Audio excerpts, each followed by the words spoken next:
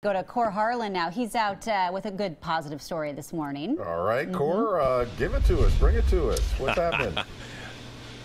All right, I always got good positive stories this morning. We're at Marigold Coffee at Southeast 11th and Main in Portland here, where we are in the process of putting a little bit of roast on some beans in there that have to be in there for about 10 or 12 minutes before we put them out on the cooling tray here. This is coffee roasting, if you will, for a good cause, and I'll explain to you a little bit about what the cause is with Nina Lee, who's here from Street Roots this morning. First of all, thank you for getting up this morning. You used to being up this early? I do it half the week, so yes. Well, half of the time I'm sorry for you anyway. So Marigold Coffee, roast coffee for dozens of grocery stores, cafes, and restaurants around the city of Portland, and a generous portion of the proceeds that they make here go to Street Roots. And you're here on representing Street Roots. Give us an idea. We see those people on the corner selling the newspapers. Tell us how that works. Tell us what it's all about. Yeah, so Street Roots has been in Portland as a weekly newspaper for 20 years. We're celebrating our 20th anniversary this year.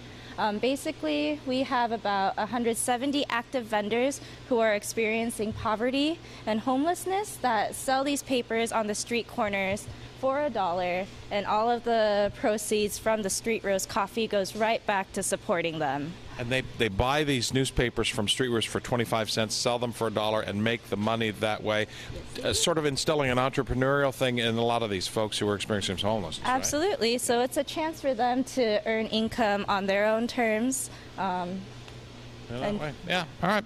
Well, it's a good deal. We're gonna keep doing this morning here. The coffee beans are roasting as we speak. Take a few minutes before they spill them out there onto the cooling tray, Jenny and Ken. There they go. First round of them right now.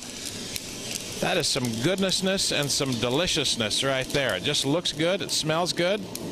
Oh man, has a good flavor to it and a good smell to it here from Marigold Coffee this morning, where we are roasting coffee to help the folks at Street Roots get on their feet and get back going here. And man, that coffee does smell and look good enough to drink this morning. Jenny and Ken? Yeah, it definitely looks good, and it's such a great program. I bought one of the papers actually last week, and they have some pretty good articles in there too, so something that people should check out. They're only $1. Yep. All right, thank you, Cor.